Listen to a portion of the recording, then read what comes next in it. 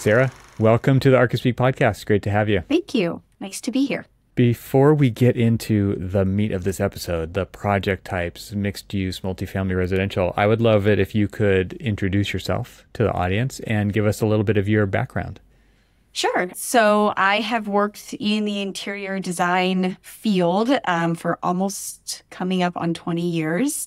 I have a heavy hospitality background. So I've worked in hospitality nationwide here in the U.S. And I've done a fair amount of very high-end residential. And now working for TCA, we work mostly on multifamily residential that comes sort of with a mixed-use bend and also some hospitality projects as well. And where are you located? Where's TCA headquartered out of? Sure. So TCA, our headquarters are technically in Irvine, California. So we're in Orange County.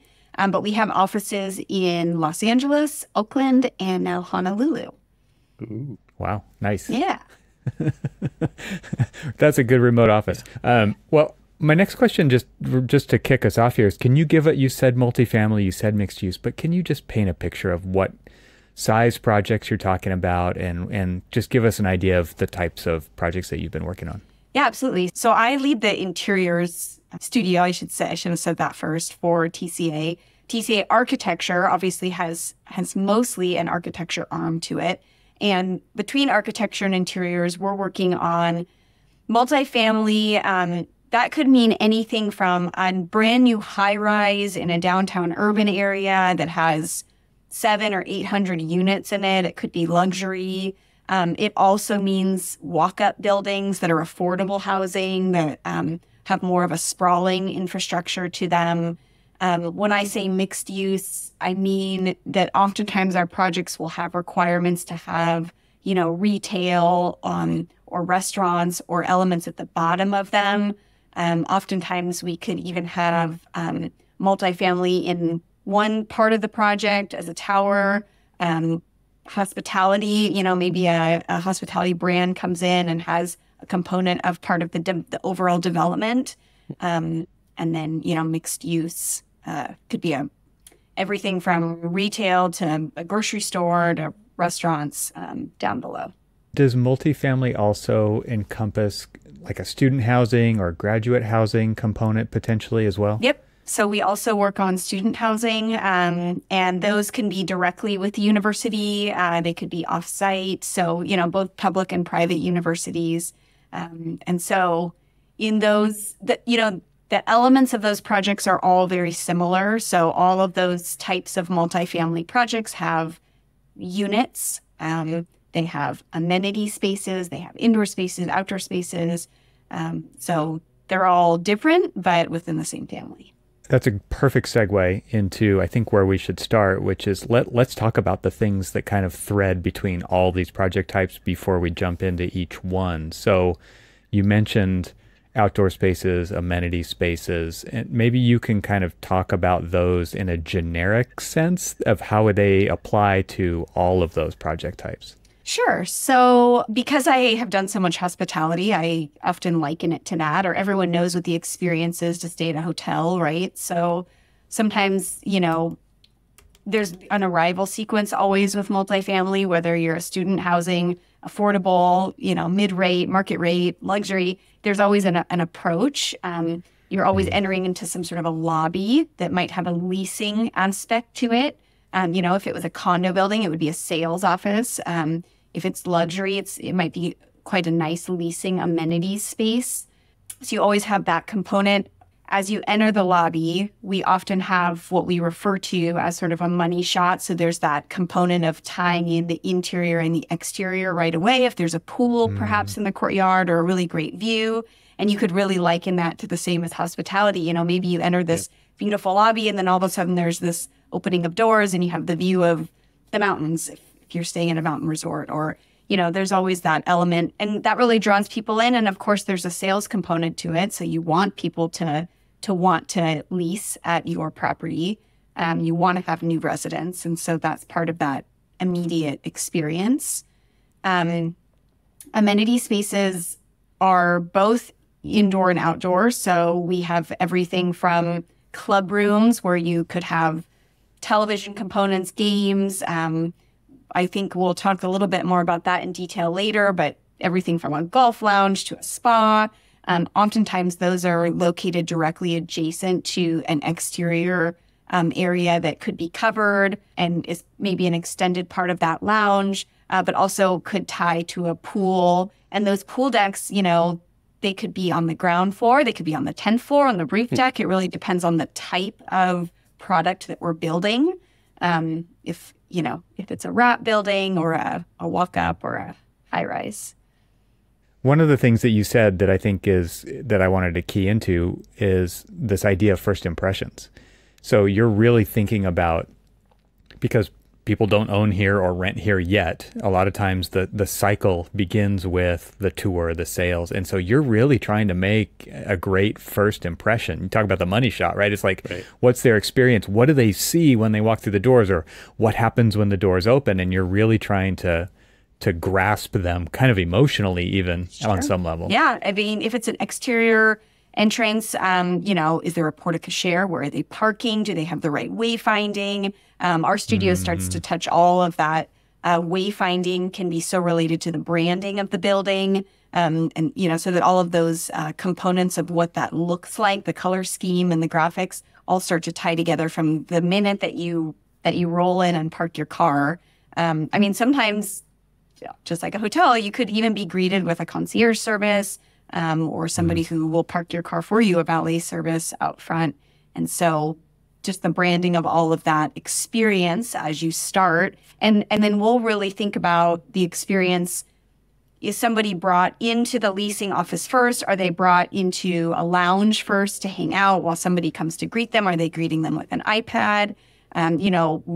Which tour path are they taking to see, a 1-bedroom, 2-bedroom, 3-bedroom?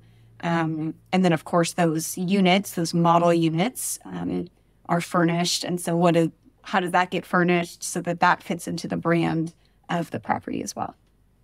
You've mentioned a few different amenity type spaces that have always, I think, I'll say always in air quotes, because this may be just my perception, have been indoors. And now I think the trend is that a lot of these are going more, between indoor and outdoor, or outdoor completely sometimes. Can you talk about that shift that's been happening and what kinds of amenity spaces it applies to? Sure. So I think we're seeing a lot more, I would say almost gaming and lounge spaces outside for sure. And that, the pool deck is always an easy example. Maybe there's cabanas. Maybe the cabanas are fully enclosed and more of an architectural element than what we would usually consider an FF&E element, right? And inside those cabanas, there might be an opportunity to rent them for to have your own barbecue or to have your own set of dining tables outside. But we're also seeing so much of that on, even if you can get little pockets, we call them sky decks on the building. And those could even just be on a 3-story building or 4-story building. It doesn't necessarily have to be a sky rise. And so what can you get in 1,500 square feet on the corner of the exterior of a building? And those are really big draws to even just be able to put a trellis up there, have an outdoor fire pit and a TV, and what else can you cater to? Or I guess the draw too with those types of spaces is to create more intimate zones for residents to want to gather, or just, maybe you're working from home and you want to just have a shady spot to go answer some emails. So we're always trying to create that indoor-outdoor. I think fitness is always probably the other location that we're constantly seeing, the request for doors that bifold all the way open, and keeping equipment outside or being able to bring them outside, or offering outdoor, deck locations for yoga classes. Oftentimes these properties will bring in fitness amenities or like a fitness program as part of their fitness space. So let me ask you, with the kind of expansion of outdoor spaces as an amenity, I know you don't just do things in California, but do you also look at ways of making those as 365-day spaces or 3-season spaces or things like that? Yeah, I think, when the climate permits, 365-day spaces are great. We obviously are fortunate to have a lot of that in some of our markets. We do work a lot in California and in Hawaii. But we also have projects in the Midwest and the Northwest, and those clients are asking for the same outdoor spaces. And then it just becomes the question of weathering them, I think I mentioned earlier the outdoor cabanas. Can the cabanas be architectural structures that are truly covered with heating, fans, misters, whatever that climate requires? And that would sort of carry from a lounge space to a fitness space. It still needs to be semi-enclosed so that they can use it as much as possible. That's always the goal. They really want to use it as much as possible. And we see that even in climates where it snows. They still want the doors that are opening all the way up and get people outside as much as they can. Those Midwesterners are special breeds. Yeah, right. Having moved to Oregon recently, I still see people in the middle of winter walking around t-shirt and shorts, and I'm just like, how do you do that? So the question, I guess, then is how are you accomplishing that? Because it's more than just having a thick skin, right? There are building products and things that go into this, but are you talking about movable barriers that are easy to take up and pull down? Are you talking about, give us kind of some ideas of the different things that you're using to deal with the inclement weather conditions where people want to be outside still? Sure. So shade structures for sure. And those could be as simple, we're working on a renovation right now where we have a great roof deck, but it is so sun-beaten. And they just have it's not in their budget to build architectural elements up there right now. So we're using sunshades, but we're doing them in a really unique way, and it's meeting their budget. It's giving their residents a whole new dining experience up on their 5th floor roof deck. Built-in heat, of course, always is preferred. I would never prefer to have a space heater hanging out on a patio. Wherever we can get those, and there's so many options now with electric and gas and custom colors. I mean, you can really get whatever you want as long as you plan for it and coordinate it during the design process.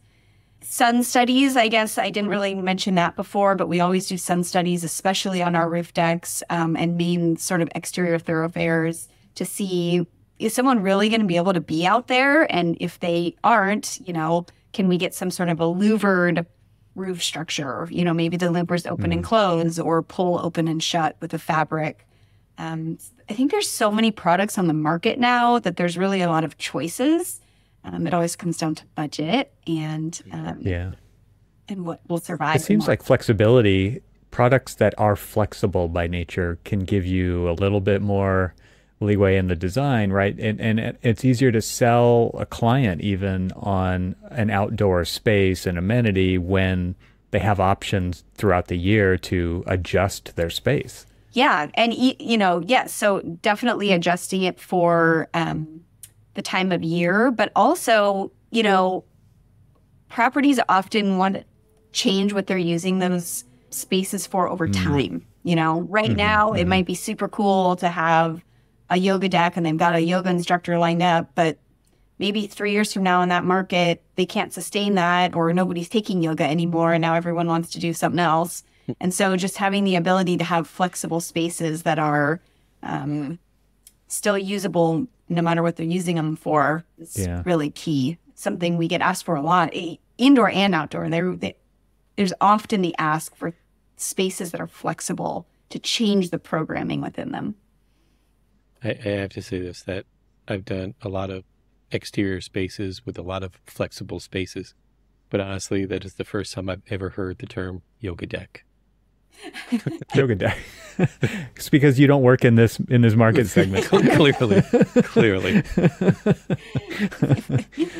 You've mentioned the sun. I would assume wind too. I would assume that like wind tunnels become a thing when you have like a campus of buildings or a series of buildings and outdoor spaces between them, and that's got to be something challenging to deal with as well. Yeah, especially in some of our urban environments, get sort of those corridors of wind the way that it comes in through the buildings, and that's something we really study with architecture in the early development stages, so that we make sure that whatever walls or structures need to be put in place for the programming to be successful in that location, that's addressed, because it's so much harder to do it at the end, near installing FF&E, and then someone says, wait a second, it's windy up here. No one's going to sit here. Exactly. Right. So one of the things that you mentioned were the kinds of spaces that people are going to kind of maybe retreat to, but have a different environment, if they wanted to work kind of outdoors one day, and I assume too, because we're talking about multifamily, we're talking about families, and because of COVID and the shift to doing more things in one place than we ever used to, right? We used to go to the office, we used to go to the fitness center, we used to go to do out to eat and do all these things, and now those things are all happening in one place. I would assume that kind of having the indoor, outdoor flexibility and linking of those spaces is important in these family scenarios, and people kind of got used to that during COVID, right? And they still expect that to be the types of functionality in their spaces still, right? So having a place to watch the kids play while you're preparing a meal, or those kinds of examples. Is that the case? Yes, for sure. So the way that a lot of these buildings for multifamily end up laying out is you often have a series of courtyards throughout the development. And it's great because one courtyard is sunnier in the afternoon and the other one's shadier because of the way the buildings are oriented. And so they really offer different vibes or moods. And you do see people sort of congregating we have this one project, it's so great. And it was almost an accident. It's got this sort of alleyway space that's part of the property, but nobody had really thought of it. And it wasn't until we walked it, and we said, this is an awesome spot to hang out. We ended up putting a fire pit there and lights, and it's like the perfect cozy zone. Another good example is in a student housing project that we have a fitness facility that's adjacent to sort of a family area so that the kids can play outside. There's a playground and grass, and, theoretically, mom or dad could be inside getting a quick workout and still have sight line of everybody and what's going on out there. That's cool. There's so much opportunity with outdoor, like you said, you thought it was just an accident, right? That you found it. And there's places in the towns around me where they have turned these, what used to be like an alleyway, a literal alleyway, into an amazing outdoor space with string lights and tables and fire pits and it's just become, and I think because people see that more often, then they want that at their place too. And they're asking for those kinds of things, or they're actually shopping for those kinds of amenities when they're going out and looking at these places. So shouldn't be overlooked. This is really, really great opportunity there. Yeah, absolutely. I mean, think of probably some of the best meals you've ever had in Europe or Mexico, or, think about those alley streets in San Francisco. They're so awesome with the cobblestones, and they're narrow, and the scale is so important. People want to feel held. Grand spaces are good for grand spaces and certain entry experiences, if you will, but you don't always want to sit in a 10-story, Right. If you travel to Europe or Mexico City and you see these enormous plazas, it's pretty rare to watch people walk across the middle of them, right? Unless they really have to get to the other side. They tend to stick to the boundaries and the edges, and they want to be near something. I totally know what you're talking about. It's psychological on some level. It's like you want to be held, like you said. We don't know why we do it a lot of times, but that's just a behavior that I've observed as well. Yeah. Well, let's do our best in this episode to hit a couple of different categories of project or product types to help our audience just understand them better, but also maybe see what's going on in those different markets. So let's start with multifamily, because we've seen that, outside of urban areas over the last decades, it's mostly been focused on single family residential. Obviously, there's been some apartments and condos, but what is happening now? Where are we? What are you seeing happening in the market for multifamily? I mean, I won't be the expert on explaining all the whys, but multifamily has been on such an upward trajectory for years now. And we're really seeing that it's, from a developer's perspective, kind of a home run. And so that's why I think it keeps getting repeated, because people are living, people are renting there. It's working. And markets have changed, obviously, in the last, call it 18 months or so. Just a little bit. We're also seeing, at our firm, we also have the ability to do a lot of affordable housing, but we touch luxury down to affordable and everything in between. And so I think that's just servicing such a huge range of people in all demographics, in all areas. I'm in Orange County, and the multifamily market here is huge. I think there's also a little bit of a generational shift with the view of home ownership. And so I think that plays a role to a certain extent, or the ability sometimes to own homes in certain parts of the country, for sure. California is expensive. So let me ask you, in multifamily, are you starting to see a trend, speaking of like it being hard for home ownership? I mean, are you seeing any trends towards multi-generational within?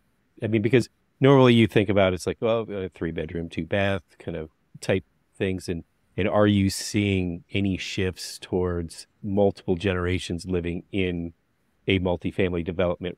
You know, that's really interesting. I don't have a specific example of that, but I do know that some of our clients who have, you know, very specific brands speak to this idea that they have multi-generations of people living there that have decided to be renters, right? Like we are not buying homes. And that is the case for a 25-year-old young professional. And it's the same case that they're seeing for 65-year-old retiree. They don't want to deal with the home maintenance. The amenities that come with the multi-family space can be quite incredible.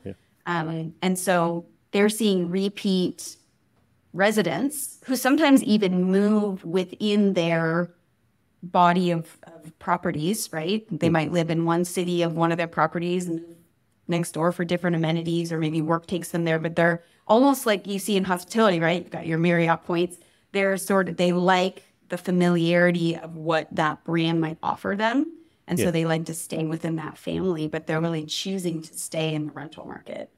You mentioned amenities. I think that's the key word that I want to hone in on, because that is a big shift over the previous decades of multifamily, I think, in that is a huge driver of the project. And I'm wondering who's doing the driving. Is it the clients? Is it the families? Or is it the developers being proactive about that? Are they using that to differentiate?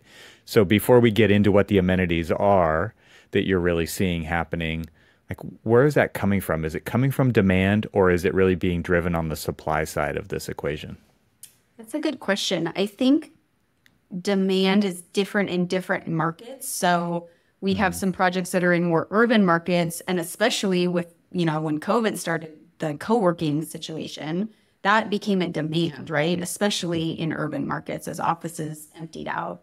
In some of our maybe more Midwest markets, we're seeing demand for, call it spa and sauna spaces. So I think it's probably twofold. Developers are trying to get a one-up for their next property, right? What can we offer that they don't have next door?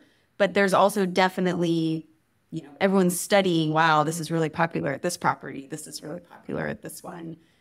Or we're planning on attracting young professionals. We're planning on attracting families. And then that really changes what you're looking at offering. Does your firm just do new ground up projects, or do you do retrofits as well? And so, okay, so you're nodding your head. Yes. So when it comes to amenity spaces with these retrofits and renovations, is it wholesale changes? Is it just slight updates? There's probably the whole gamut, but I would love to hear kind of some of your experience there as well. Sure. Yeah, it is the whole gamut. We're working on a property right now that's in the LA area that is converting space that was completely unused into sort of this huge clubhouse, co-working, rentable space. They happen to have a lot of square footage. And so for them, it's a little bit of a game of return on investment. They're creating spaces that can be rented. And that's actually not just this client. That happens for a lot of clients, is how can we help them make money on these amenity spaces? What kinds of functions are they using those to rent them out for? To give people some ideas about topics to bring up if they have conversations around these project types, because I can imagine, you know, there's like kind of a community center aspect to it, but I imagine there's a lot more. Yeah, of course. Yeah. So I think for some of these like clubhouse spaces, for example, most of them, you know, I would say are generally open to their community. They want to create community. A lot of these multifamily locations they'll even generate events for their residents because they want to bring people together. And that's a big selling point for a lot of the brands. spaces for gathering and they're encouraging that, but then maybe part of it can be, sectioned off and closed down for a private party. Or maybe there's two clubhouses that are adjacent to each other. You enter through different doors and they could both be open unless one gets rented. And so, I think you're seeing both. What was interesting is you were talking about the leasable or rentable space for working. And I know Evan wanted to wait to get into some of the amenity stuff, but I think let's do it. Let's talk about it because it's kind of interesting have you seen a shift? And I know COVID has kind of changed the game in a lot of the way that we approach things, but I mean, are you seeing a demand for like live work type scenarios? Yes, I think the short answer to that is yes. Maybe not as much as we were a couple of years ago, but I think it's definitely still a topic. And what's been really successful for a lot of our properties is providing smaller podded spaces that can, we call them Zoom rooms or podcasting studios. We do a lot of podcasting studios because if people are working from home, you're in the influence. I know you get a better backdrop than my parking lot over here. Sometimes we even have a property right now that we're working on that has such an amazing view that's what this one room. That's why we decided to make it a podcast studio. They have a lot of young professionals that live there. And so those rooms can be rented out, right? And it's small. But then we might also have space for a larger conference room. It can be open when it's not being rented, but it could also be closed down for meetings. And maybe you're bringing clients in.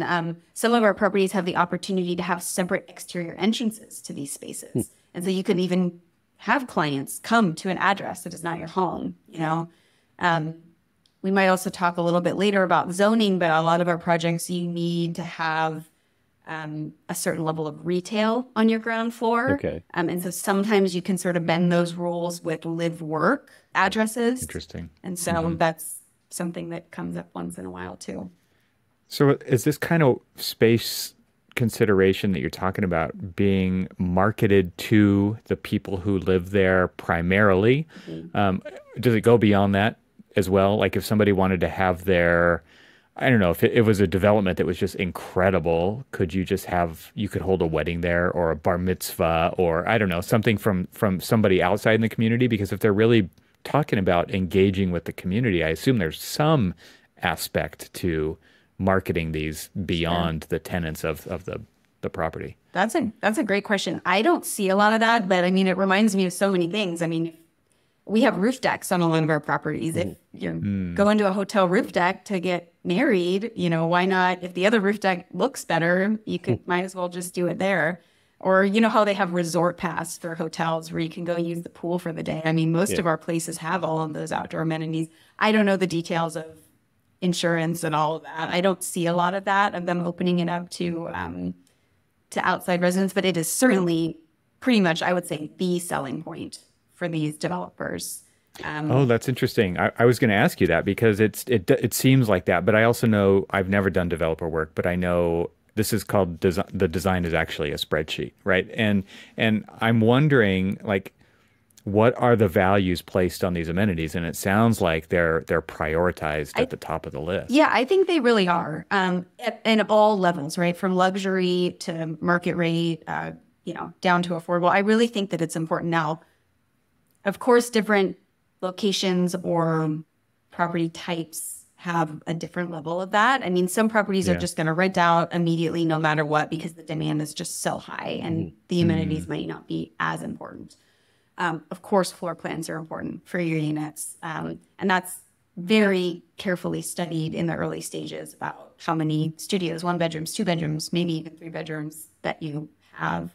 So it's all important, right? But from a leasing manager's perspective, they're excited to take people on a tour of the property. That's why, we do get involved as much as we can. Varies with each project, but when we can get heavily involved in the branding of the property with the maybe ownership's marketing team, a lot of times we start touching the wayfinding. We might even design the entire wayfinding package with a signage consultant because it all ties together, right? And just as you go to a restaurant and there's a uniform for the staff and they might use a certain pad or whatever emblem is, stitched into their name. And, all of that is, you have those same touch points when you're looking at signage or approaching a desk or taking a pamphlet away with you. Well, I mean, if you're trying to create an overall experience, I mean, you really are wanting to curate every bit of that experience from what does it look like when we drive up to that parking space and then traverse through everything, and how is it staged and seen and stuff. So yeah, and this is again some of the things that a lot of times architects, because like say if it's working on a specific project and not like a larger kind of like grander experience, sometimes misses. Whereas in other cases, like, I mean, we certainly, when we were thinking about say an elementary school or something like that, curate that view all the way through. What are the experiences? Where are these moments? Where are the things? And it's interesting to see that that's something that's kind of taken to an even bigger level when you're talking about like this, not just the actual final product, but how the pre-sale product.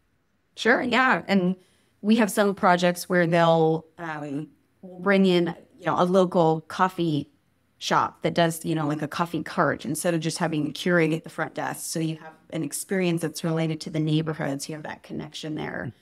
Model units are often another, big thing that gives you opportunity to really finish telling the story, because that's where multifamily differs so much from hospitality, right? Is you don't have hotel rooms. Mm-hmm. You have sort of very generally neutral units that people live in so that they can personalize it themselves. But when you have the opportunity to do a model unit, which is part of the sales cycle, you can personalize that unit to go with the story and the property. So it just kind of is that next level of where am I? Does it feel like I'm in Hollywood or Kansas City or, wherever I am? You mentioned earlier that you came from hospitality design, or you have experience doing that. Is that influencing multifamily now quite heavily? I can imagine as a family who goes on a vacation, maybe to Vegas or something, and I rent a cabana at the side of the pool for a party, or, maybe it's a significant birthday or an event or something. And then I come home and the place that I live doesn't have any of that stuff, but that was an amazing experience. I'd love to have that more often. I'd be willing to pay a little bit more every month to have that. I would assume that that's influencing this kind of work. Yeah, I think it definitely is. Now, one of the biggest differences, and this affects the design too, is staffing, right? A multifamily development or residence building is not staffed the same way a hotel is. And so you have a lot of spaces that are less manned, Mm-hmm. We have a developer who has some cafes in part of their repertoire of buildings, properties, and they have a hard time keeping that a profitable center for them. The residents certainly like it. It brings people together, but you got to staff a restaurant. So, different people can do it at different levels. I just had this experience in my town the other day where I'm doing a remodel in the room next door here. And so I go to all the lumber stores and hardware stores to find the things I'm looking for. And I'll go to Home Depot or Lowe's and I cannot get anybody to help me. I just can't get anybody to help me, to your point. I mean, keeping the right number of staff and balancing that to how many customers are there is rough. But I'll tell you what, like I go to this other one across town that is a private one. Yeah. And somebody is waiting at the door for me to help me. And it's like they're smaller, but they care more. Right. I mean, it's obvious. Yeah. And because of that, I want to go there and I want to spend my money there and support that because it gives me exactly what I need. Oh, yeah. And so it's not impossible to do this, right? It just needs to be a priority for these properties and these businesses to say that a happy customer is more important, or a satisfied customer is more important and more valuable ultimately in the long run. So yeah, it's just a business decision, right? But it's pretty obvious. Yeah, and I think especially, in the more luxury sector, you have more of an opportunity to do more of that. I mean, we have one client who they want their brand to be known as the hospitality brand for multifamily living. Okay. So they're really kind of going after this concept heavily. They can do it because of where they're located and the clientele that they're after. So, different markets. So what are the amenities? This is just me thinking about, Yeah, we've mentioned a few, but future I'm sure there's retirement others. in Okay. in places that I might want to. Selfish question. Sure, yeah. But I mean, but I am kind of curious. I mean, what are like some of the amenities like this higher end, more hospitality oriented multifamily? Sure, yeah. I think, the rooftop deck is always a hot topic. And what can you put up there? Can you get a pool up there? Mhm. Can you get a pool on the fifth floor if you can't put it on the 10th floor? What can be built in early on? For mini pools, do you have, depending on if it's sort of sprawling development or taller? We always sort of generically say clubhouse, but oftentimes there's multiple rooms within a clubhouse or spaces that are divided into sort of a grand space. There's, the hangout, cozier TV zone. Maybe you can rent that room for movies or football games or whatever.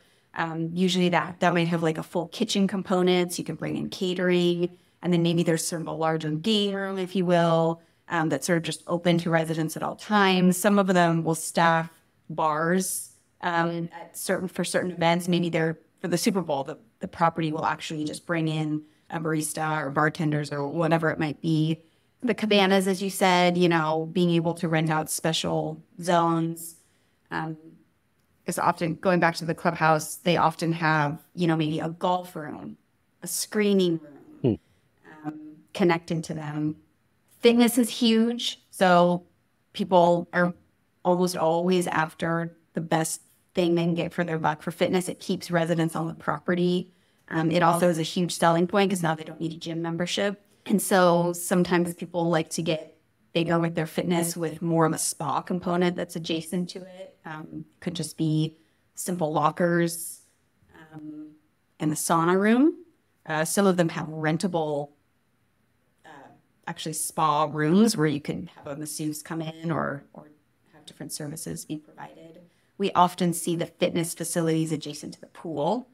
So that way you kind of have that full indoor-outdoor connection. And then, maybe there's a shared locker or bathroom that's useful for the property. So I don't know, that's sort of a rattling off of what we've been working on lately. But we really do see kind of a wide gamut. It depends on what you got to work with.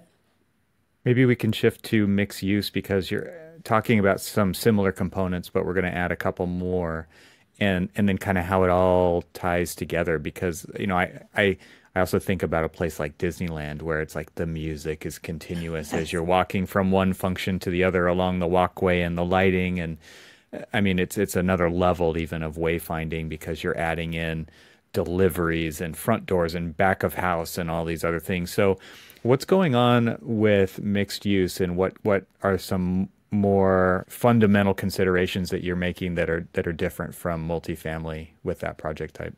Well, I think we're a couple of things with the sort of the term mixed use. I mean, oftentimes our properties, for TC in general, what we're really good at building are, let's just say it's a new project and the bottom floor has a Whole Foods and then there's a tower with condos that they're selling and then there's a tower with apartments and then there's other retail space on the bottom because maybe the urban zone that's in is required. They want to have more street traffic. And so they have to fill in other retail locations. And so there's sort of all these components that fit into it. The other thing that we see a lot with mixed use is kind of taking the conversion or addition to these sort of outdoor shopping centers. So adding multifamily residential into those developments that maybe already exist or maybe they're starting it that way. And so you can just come downstairs and walk straight to the coffee shop, do your grocery shopping, have dinner out, and you don't really have to leave the general vicinity. And just like you're talking about Disneyland, I mean, especially in those instances, you're kind of creating Disneyland, right? You can have the music coming out of the speakers when you come downstairs. You can have outdoor dining that is connected to your restaurant, that's connected to the elevator that goes straight up to your space. And so, I think you're really creating a brand. Again, you're creating an experience for people who live there and for the visitors who are coming to see them. I'm curious what you find the most challenging aspect of those types of projects are, maybe in the early design stages of it, because it's not like custom residential and it's very different project type because of all of these potentially competing traffic circulation and security, I would assume is a big part of this as well. Like who can access what and when and where and how. And so what do you think are the challenging aspects to this project type?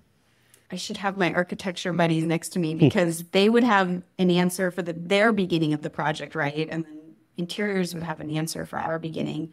I guess for us, what's not challenging in a bad way, but actually kind of exciting in those types of projects is that you have the opportunity to have multiple clients. So you might have your developer client that you're developing 400 units for, and they've got this retail shopping center, and they're putting in XYZ boutique market, right? Well, now you've got XYZ boutique market going in, and they want you to work on their space, right? So now you kind of have a project within a project. And those are really special for us, especially our studio, because we're kind of boutique anyway. And so we like to touch the individual clients. And are there competing interests there sometimes, or do you really feel like everybody's moving in the same direction and it's...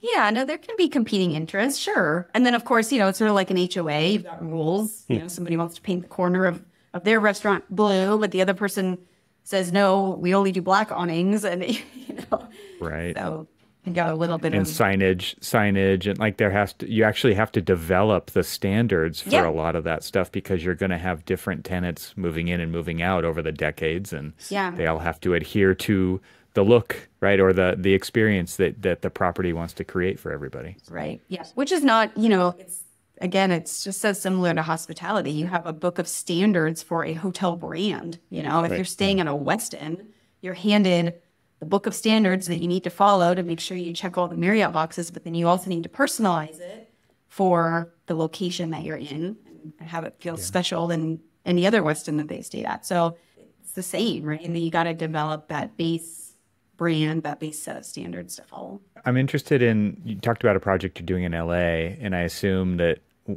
at least on the West Coast, and this has come up in other episodes in this series, is that there's a big outdoor component, right? You've talked a little bit about some of those types of amenities, but is that happening beyond just the West Coast? And maybe you can just talk about the types of changes in design approach that you make depending maybe on the region that you're putting a project in. But I assume there's a big outdoor component here, but where else? Yeah, everybody wants to be outside, right? For as long as you possibly can. We have a slew of current projects that happen to be in the Kansas City area. And does the architecture need to be different to work with the weather? Yes. We have vestibules that you have to walk through, and there's different heating and AC components. But everybody's asking for doors that fold all the way open. Everybody wants it, even if you can only use it for 4 months out of the year instead of, 8 or 9. I don't know why we call them California rooms, but we often say that it's a California room when you have this sort of completely trellised outdoor area just outside of an interior space, whether it's a clubhouse or a fitness facility or whatever. And yeah, people want to be out there as much as they can. And there's different requests for that, of course, architecturally for what needs to happen in heating components or cooling components. But I would say the indoor-outdoor is really an ask wherever you are. If it makes you feel any better, on the East Coast, we call them Florida rooms. Okay. The Florida room makes me think of the screened in, right? Because then you've got the bugs to deal with. Well, yeah, that's usually a component too. But now with the advent of kind of like the roller screens, I mean, you can change the whole landscape of kind of how that room really kind of acts. I think the other thing too that we see a lot, and this is where we sort of cross paths with the landscape designer often, is, are we putting in umbrellas or are we building permanent trellises? Because, if it's a permanent trellis and we can put a covering on it, people can use it, even if it is sprinkling or whatever. Versus the umbrellas, they're all going to get taken down. We got to have a place to store them. Where are they going? They're going to be destroyed in 3 years. So there's that life cycle products. We all know how the budgets work, right? Does it go into the built budget, or does it get put into the FF&E, it falls out when you turn it upside down budget? It's still the same money, you're just trading buckets. And, developers are going to start to look at that and they say, well, if it's something that I have to replace in 3 years, is it something that I want to invest in from day one? Or is that one of the value engineered items that we can then go do something else with? I think we can hit this one quickly, but we talked a little bit about when we were brainstorming this episode, student housing. And I have a very specific view on what student housing is. And when I read what was written here, I was kind of blown away by this idea. I had never even considered family student housing because, and it totally makes sense. Grad students who already have families want amenities in student housing, and Cormac, your firm does student housing too, right? And so this was totally new to me. Maybe you guys can explain this because I think it's super interesting. I mean, obviously it makes total sense once you hear it, but introduce this idea. Yeah, we do student housing as well. And I think with student housing, just as you said, I also have the need, right? I remember my freshman dorm and we do that also. However, you have the range of graduate students, faculty who are living on campus, they have families. And so just as we're building a quote unquote clubhouse or shared space, we're doing the same for student housing. And it's a place to gather. It's a place to study. Maybe we don't call it a co-working space. It's a study room. Right. But really, it's the same things. There's fitness. Maybe there isn't always a pool. Sometimes there is, but maybe there isn't a pool. But there might be outdoor play equipment that's built into the landscape because kids are there. Maybe there's a childcare component that gets built in. So we see rooms like that are often adjacent to these family centers or fitness areas. So there's all of that in student housing. So let me ask you this from the aspect of, do you do a lot of, or do you do any kind of like developer student housing? Because we have seen a huge uptick in the trend for developer student housing, or, kind of basically a P3 partnership between developers who are developing off-campus housing, but they're also developing it both with the, kind of single or almost like dorm type rooms all the way up to family rooms. And then the amenities that come with those of things like the on-site daycare, on-site fitness, on-site health centers, and things like that. So I'm curious if you guys have been doing any of that, because I know that you guys do a lot of developer work, and we see this huge uptick in those kind of projects. Yes. The short answer is yes. Yes, we have developers that we work with that are, maybe a lot of, there's groups that really focus just on student and affordable housing. Like that's their niche. And so, yes, that is a client of ours, as well as direct to, perhaps a private university that's adding dorms, or maybe a private university that you're contracting with, but then they have to build off campus because they're out of space. Right. Yeah. So we see that too. We have both types of clients. Yeah, I will say there's a completely different mindset. Now, I'm not in that studio, but I see the work that's going on in that studio. And to see the, you were talking about, I remember my freshman dorm. I remember my freshman dorm was very similar to my barracks when I was in the Army. And the freshman dorms, like, where my son is at school right now, is palatial in comparison. And it is all about the experience. There are large rooms that are dedicated to more hospitality than just kind of like, there are, obviously carved out like student study spaces and small gathering spaces, but then there's these larger, more hospitality oriented things. And just to see the difference in what 20 plus and more on the plus side of things from what the dorms were when I was a student, it's just, it's interesting, to see that shift in them. And in fact, I even see universities basically leveling the dorms that we went to school in to do these more amenity-based housing developments. Yeah, and just like there's different clients, right? There's different, public university, private university, they all have different means to be renovating. different reasons for drawing in people to be living on campus. Right. And so it really varies what you can do. Sometimes they are a little bit more stark because, I mean, when it comes down to it, it's got to be cleanable, wipeable. Yeah. They don't want to replace it for 10 years, Hold up under the abuse. Yeah. Right. Right. Yeah.